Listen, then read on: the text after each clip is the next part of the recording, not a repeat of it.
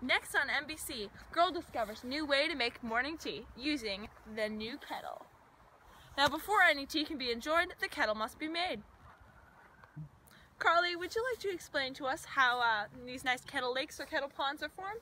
I would love to. So 67,000 years ago, when glaciers still roamed this continent, a glacier would come and a piece of it would break off and it would be covered by sediment.